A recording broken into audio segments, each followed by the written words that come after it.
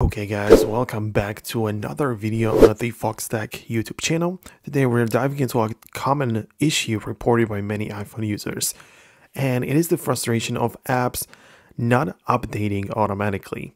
If you found yourself in this situation, fear not, as we have some practical tips and solutions to get your apps back on track. Firstly, let's address the automatic updates feature. So you can open your settings app like this. And as you are in this section, make sure to navigate to the App Store.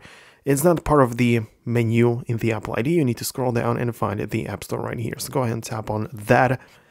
And here you'll find an option to toggle on the automatic updates for your apps. Enabling this right here enables or makes sure that your updates seamlessly get installed in the background, sparing you the hassle of manual updates. Another potential method, as you are in here and as you have done that, is basically where the updates could be restricted on installing apps. For this, head over to the settings app again, so come back to the main section, and in here you need to find the screen time. So go ahead and go to the screen time like this, and then tap on content and privacy restrictions.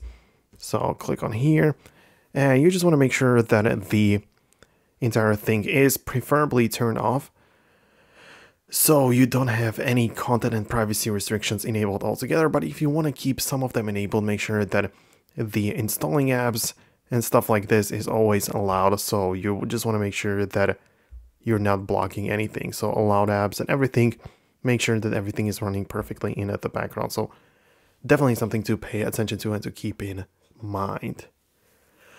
Okay, so now there are other things which could be going on, because we could also talk about some classic troubleshooting step, which is restarting the iPhone. This could be also the problem as well.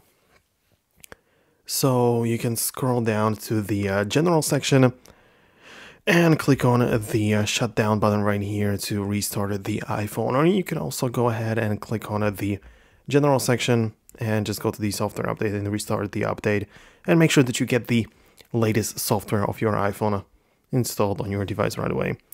So yeah, that's basically how it works. And also, before we move on to the finishing of the video, before we wrap up, I want to show you the Foxtecc educational platform, which I have created recently on the school platform. You can join it for free. The link is going to be down below in the description.